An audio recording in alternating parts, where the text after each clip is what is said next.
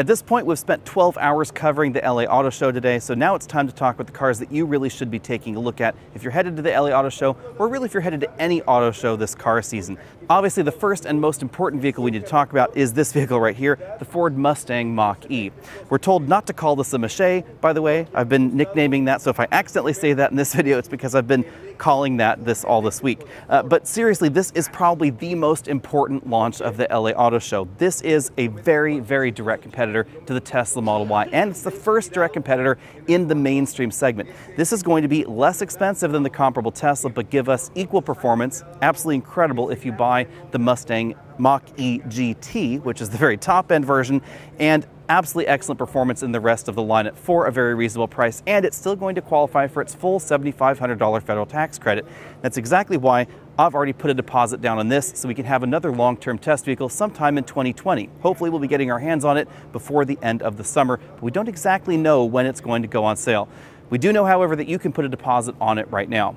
The next thing I suggest you do is stop by the Toyota booth and take a look at the all-new Toyota RAV4 Prime. We expect that to go on sale before the Mustang Mach-E, and it's really an odd twist for Toyota, because the Toyota brand itself has never had a performance-oriented hybrid before.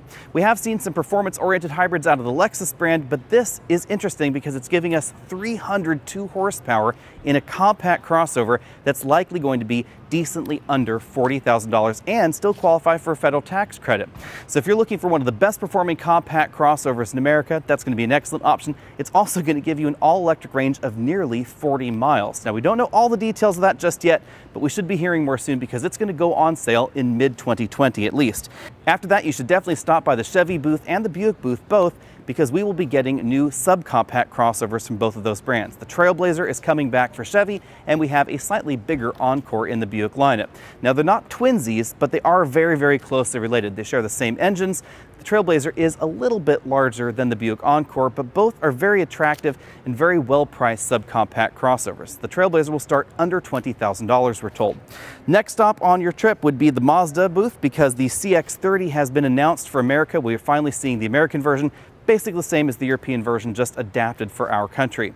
Now, unfortunately, we don't see their new spark-controlled compression ignition gasoline engine in the CX-30 just yet. Hopefully that will come at some later date, but it is still a decent deal. It's a little bit more expensive than something like the Trailblazer or, of course, the new Kia Stellos, which is next on our list, but the Mazda has a much more premium feel.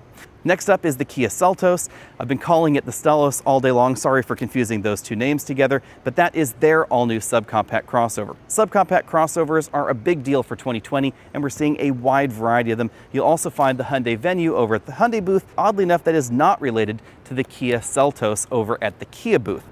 Who knows why that is?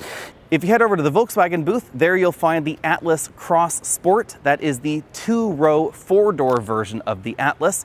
The Atlas is, of course, a three-row crossover, but Volkswagen has shrunk it just a hair to give us one of the biggest two-row crossovers available in America. So if you're looking for something comfy, with a lot more room on the inside, and a pretty decent deal with a long warranty, that's where the Atlas is going to be for you.